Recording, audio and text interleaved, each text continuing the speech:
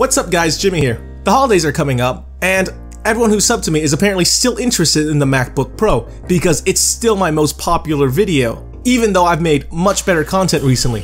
Seriously, since everyone is still interested in the MacBook Pro, I've decided to make a list of 5 items I believe could be very helpful to MacBook Pro owners. Just so you guys know, I own every single item listed, and I can vouch for you guys if you guys have any questions.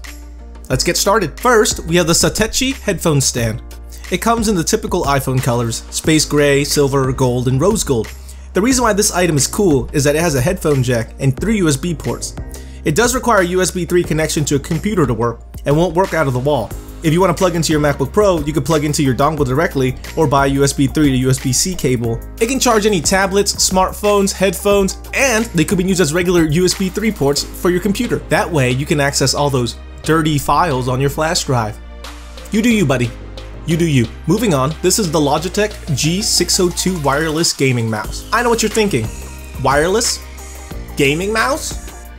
Cool! Downside is that it requires a USB adapter, but can work on both Mac and Windows. It's one of the best wireless mice I've ever had. Ever. I used to be one of those people who used those cheap wireless mice with the USB receivers, but that stopped after this. I've had this mouse for over a year and it works really well. And it's even better since it's 50% off right now on Amazon at the timing of this video. Its only real downfall is it requires 2 AA batteries. This is the Hutu USB-C hub. It's a USB Type-C hub I personally use on my MacBook Pro. It has 3 USB 3 ports, an SD card reader, HDMI, and a USB Type-C port for charging. If you missed the glowing Apple logo on your MacBook Pro, this will feed into your tacky desires. Because the logo, it glows. It comes in iPhone colors as well: space gray, silver, gold, and rose gold. Next is what I think is a really good pair of wireless headphones. They're even better right now because they're on sale since the newer model just came out. These are the Sony Hear-On wireless noise cancelling headphones. They retail for $350 US, but lately I've been seeing them for around $250. At that price, it's amazing.